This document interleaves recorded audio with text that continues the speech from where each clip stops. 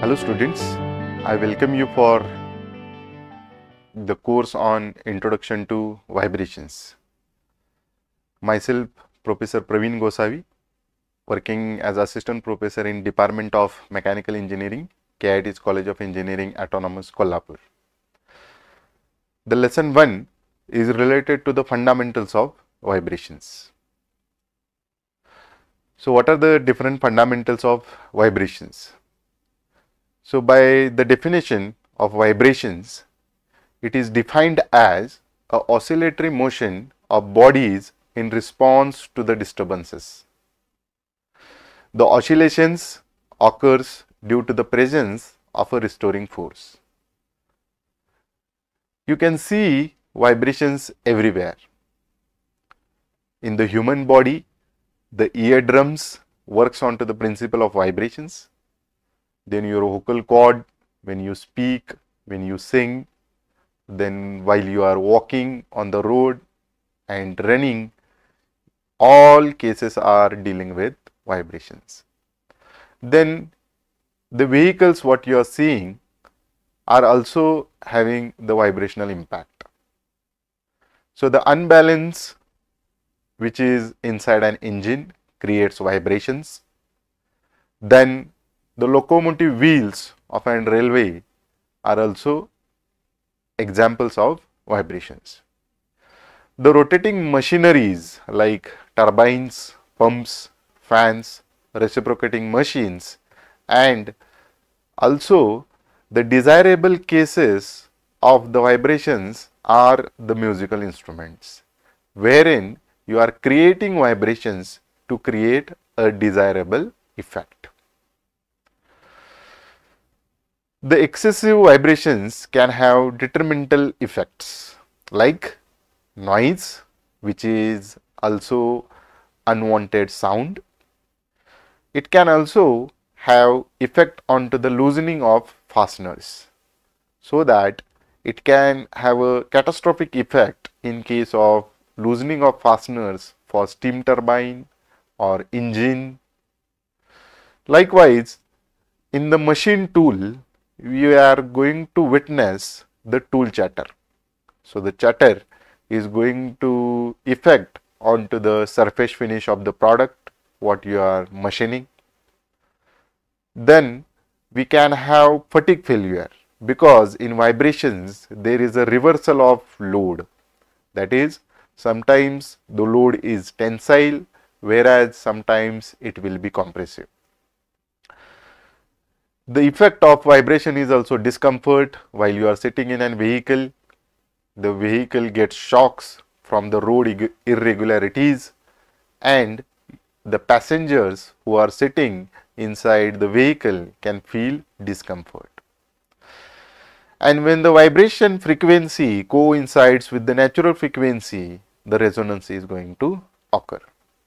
So at the resonance, the vibrating body is oscillating with the maximum amplitude.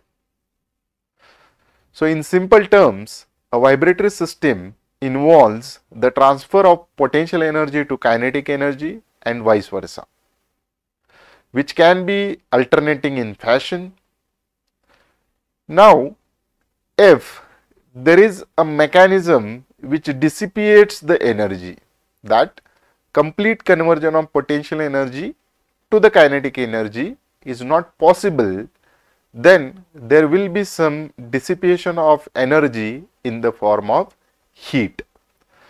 That is known as damping in case of mechanical vibrations. And the effect of damping is diminishing the vibration amplitude gradually. So basically, if you are looking at the vibratory system, it will be comprising of three basic components. One component which is spring or gravity, which will be storing the potential energy. The second component can be mass or inertial component, which can be storing the kinetic energy. Whereas the third component, damper, will be dissipating the vibrational energy. So there are three main components of the vibratory system: spring, gravity, first component; mass and inertial component, that is the second component; and the damper, which is most important to dissipate the energy, which is the third component. Now, if I are talking about a simple pendulum, you can see here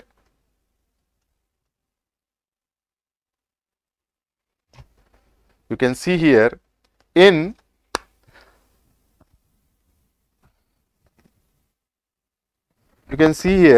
there is a simple pendulum shown.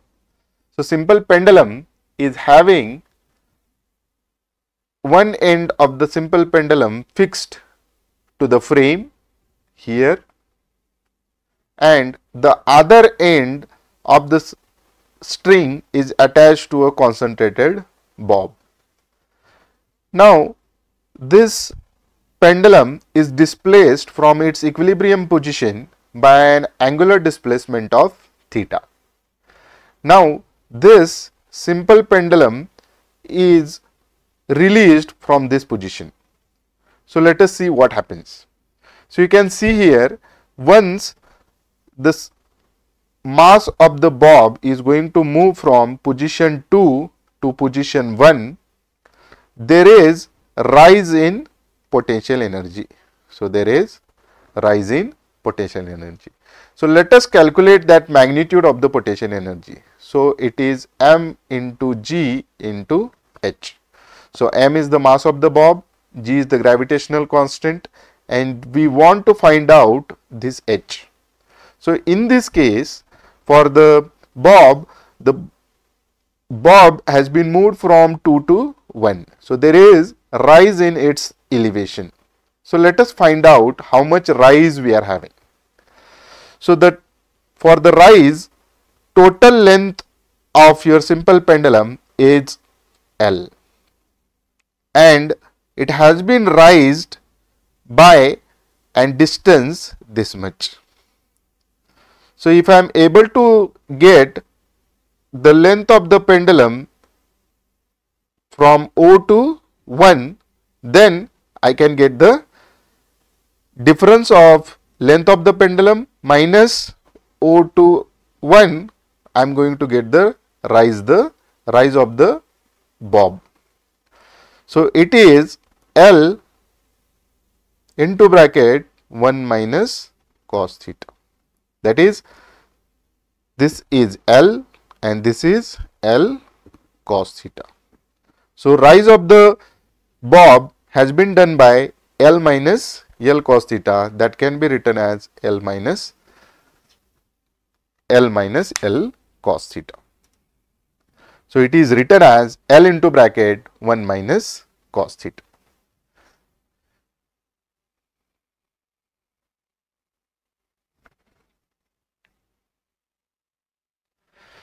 Now, if you are looking at the position 2 of the bob, at this point the pendulum is in equilibrium, whereas when it has been moved from the point 2 to point 1, it has been raised by some height. So, let us calculate the distance through which it has been raised. So, the total length of the pendulum is L, and the rise in the pendulum bob has been happened by the distance L into bracket 1 minus cos theta. So, at the position 1, the bob is having highest potential energy. Once the bob has been left to oscillate from the position 1, it is going to oscillate. So, it is going to move from position 1 towards position 2.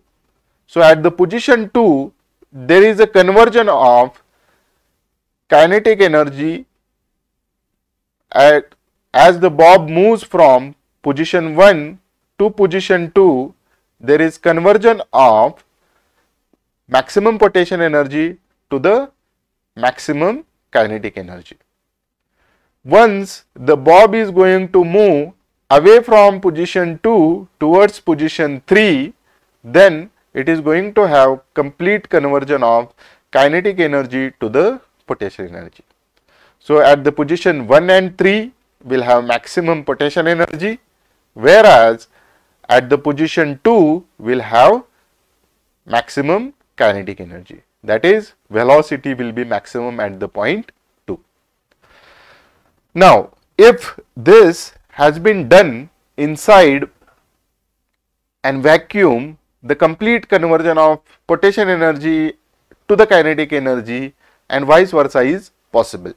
Whereas, if this experiment is done in an atmospheric pressure in the presence of air, then there will be some aerodynamic drag and pivot friction which will dissipate the energy. Because of that, the pendulum starts oscillating with lesser and lesser amplitude, and after some amount of time it is going to come back to the equilibrium position. Now, there is an important term related to the vibratory body known as degrees of freedom. So, what is degrees of freedom?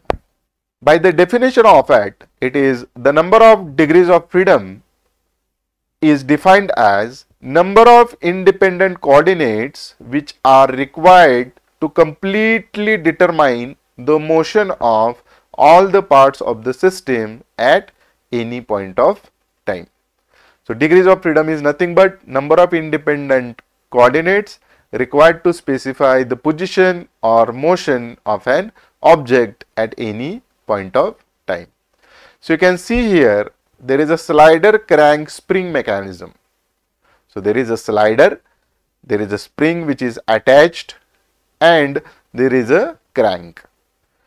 So, now if I am looking at the slider crank mechanism, the mechanism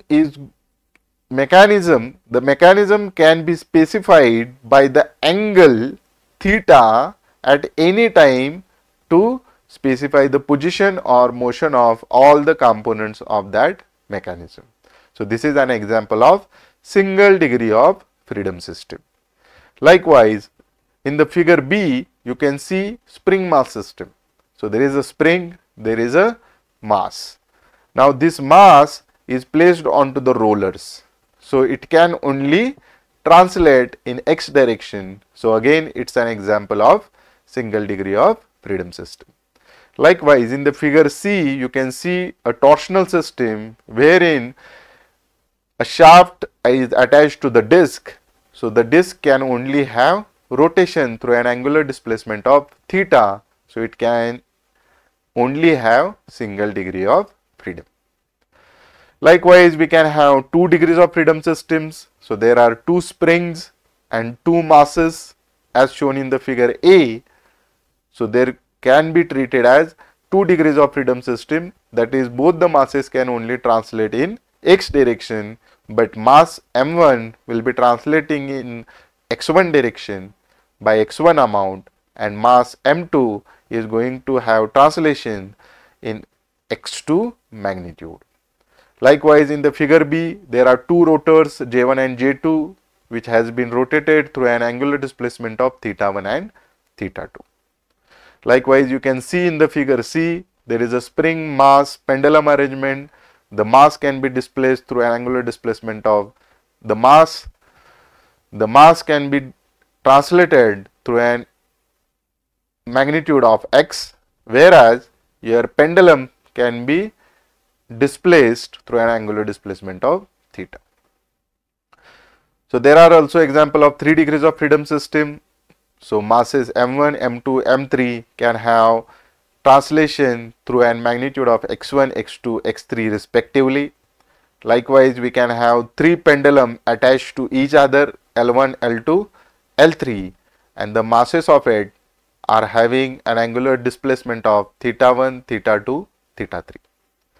Likewise, we can have 3 rotors as shown in figure C, wherein the the J1 is rotated through an angular displacement of theta 1, J2 is displaced through theta 2, and J3 is displaced through theta 3.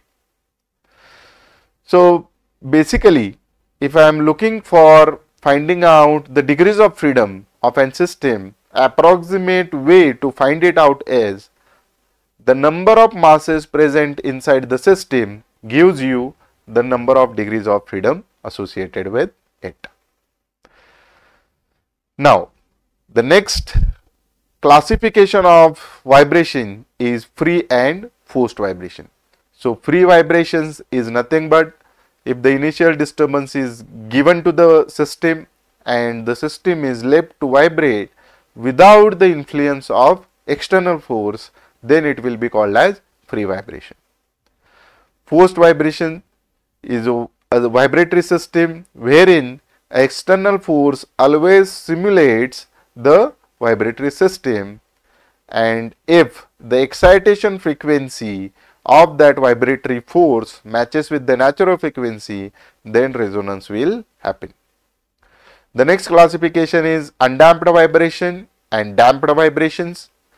Undamped vibrations is nothing but there will be no dissipation of energy, that is, there is absence of damping, whereas damped vibration is nothing but there will be a dissipation of energy which is of significant magnitude, which is having effect as the vibration amplitude goes on decaying.